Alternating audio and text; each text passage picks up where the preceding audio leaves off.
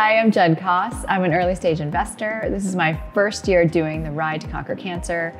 I'm so excited. I would call myself a cycling enthusiast. Hi, my name is Janet Bannister and I'm a venture capital investor.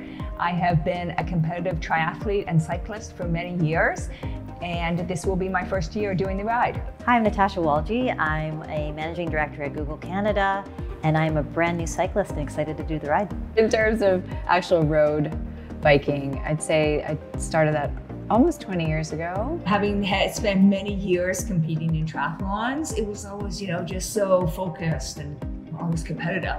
And I love the camaraderie and the support of events like the Ride to Conquer Cancer. I'm very much a beginner cycler. I'm both excited and scared, I'm going to be honest, because I want to get through this. I want to show up and I want to do my best and I want to represent, our team well. Thank you, Janet, for the encouragement. Well, I'm so glad that you're here. It's going to be great.